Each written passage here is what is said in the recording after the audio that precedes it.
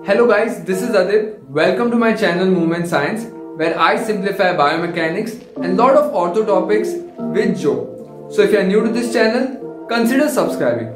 Also check me out on Instagram, where I post pictures of my notes and also put out daily MCQs with which you can brush up your biomechanics. The reference time for all the topics that I'm going to cover will be mentioned down in the description. So check that out and let's get started.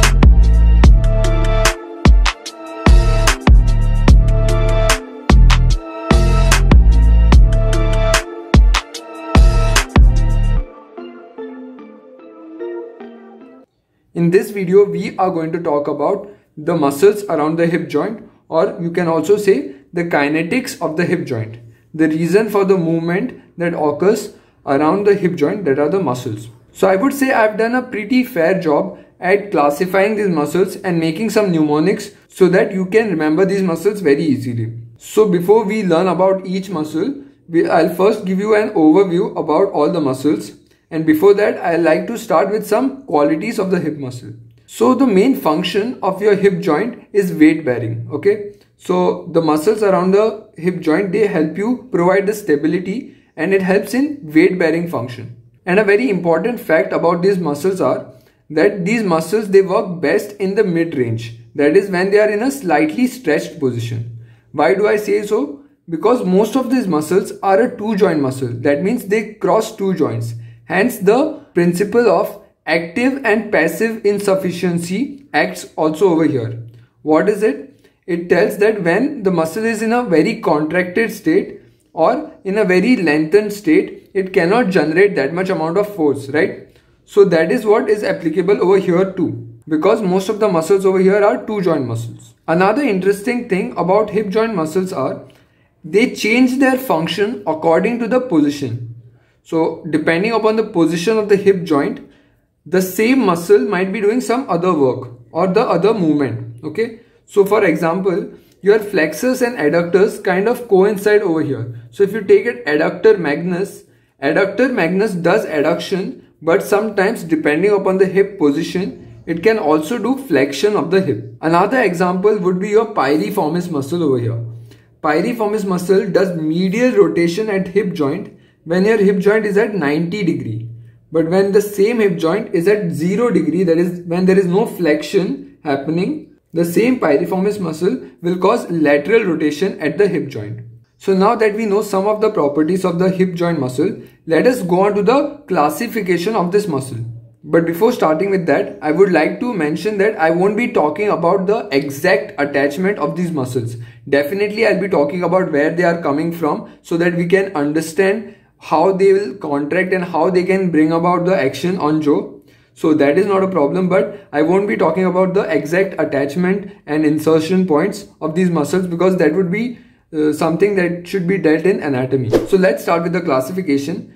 So there is flexion and extension, forward and backward movement, adduction and abduction, which are inward and outward movement, and medial and lateral rotations. So if you first look at the flexor, adductors and medial rotators, I've made a mnemonic for them.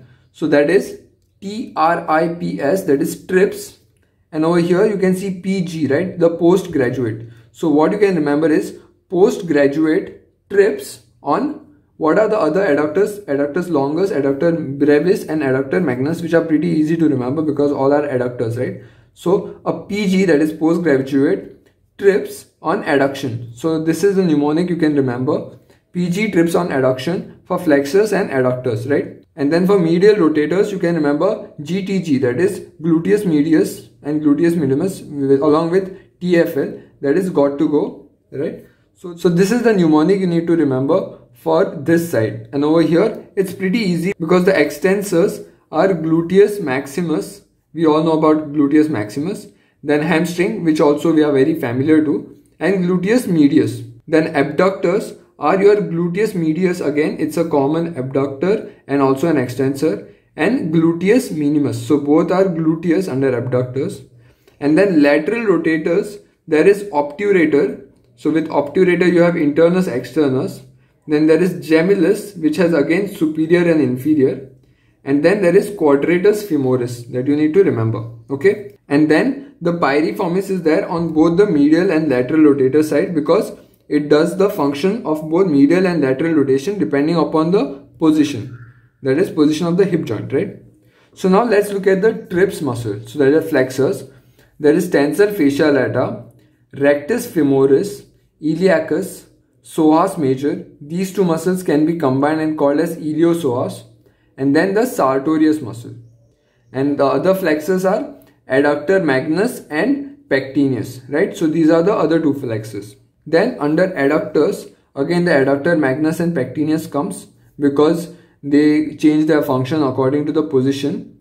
Then there is Gracillis, Adductor Longus and Adductor brevis. Again, don't get worried about so many muscles. When we'll be talking about them, each of them in depth, you'll retain the concept way better. And this mnemonic is just for you to get the names of the muscle more quickly. Okay.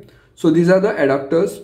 Then medial rotators are Gluteus Medius, TFL, that is Tensor Fascia Lata, Gluteus Minimus and piriformis. Over here, we talked about these muscles too, right? So this was a general overview of the muscles around the hip joint. In next video, we'll be focusing on the flexors and also maybe the adductors depending on how long the video goes. So that's all for today, guys. See you soon in the next video. If you like my content, please share it with your friends. Don't forget to hit that subscribe button and please like the video as it really helps me out. And also let me know in the comment section what other videos you would like me to cover. And see you soon in the next video.